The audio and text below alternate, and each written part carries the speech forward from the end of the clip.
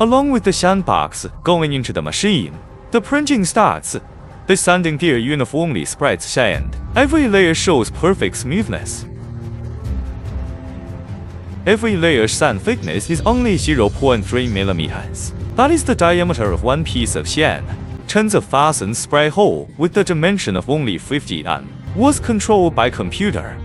They spray the resin according to the design section drawing of the sand core.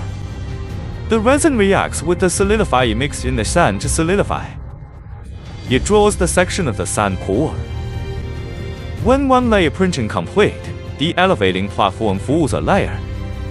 The sanding gear separates sand. Printing head sprays the resin layer by layer. After printing 2000 layers, the 3D sand core printing machine finished its first product. The sandbox with the sand core drives to the sand blowing platform.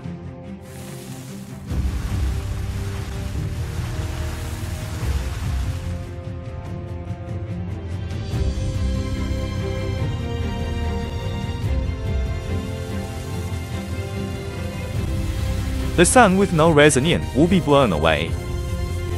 The floating sand is slowly blowing, and the solidified sand core graph will be forming.